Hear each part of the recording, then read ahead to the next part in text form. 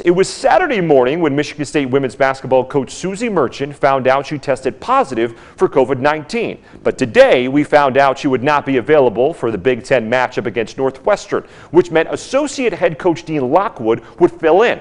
But not to worry, because Lockwood has 40 years of coaching experience under his belt. He spent 20 years with the Tennessee basketball program and was a part of 2 national championships. Lockwood is also the men's basketball coach at Saginaw State for 6 years.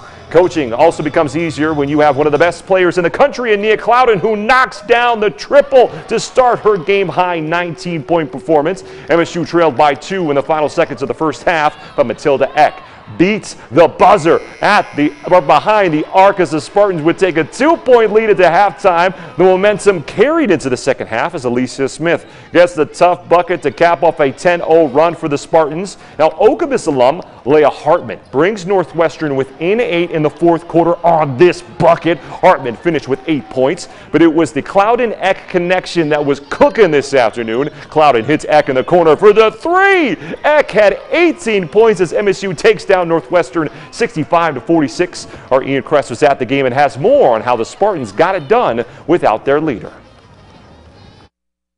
With all the adversity this Michigan State basketball team has had to go through this season, the injuries, COVID-19, and players entering the transfer portal, not having head coach Suzy out here today was just another thing the Spartans had to brush off their shoulders and move on from. And it's why associate head coach Dean Lockwood was ready for anything in the post-game celebration.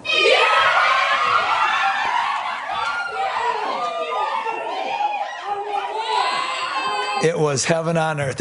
For a win, you'll take anything. I'll take go have them dump garbage on me, have them dump water on me. I don't care. It was beautiful. No, the spirit of this team today was tremendous. So, the sign of great leadership is you can remove the leader temporarily, and the team still functions at a high level, and that's a credit to Suzy. We talked about before the game just like being tough today, play tough. Play for each other and play for Suzy. It was a lot of motivation heading in because we know Coach, she would scratch and nail and claw her way into the game if she could. And we called her at the end of the game, and she was so emotional and proud of us. Another cool moment for Michigan State, freshman Matilda Eck, who's from Sweden, had her mom in East Lansing this past week, and today was the final game her mom got to see her play before she heads back home.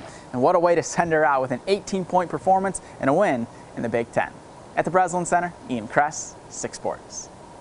Thank you, Ian. Coach Lockwood coached at Saginaw Valley State for 6 seasons. We wanted to make sure to get that right.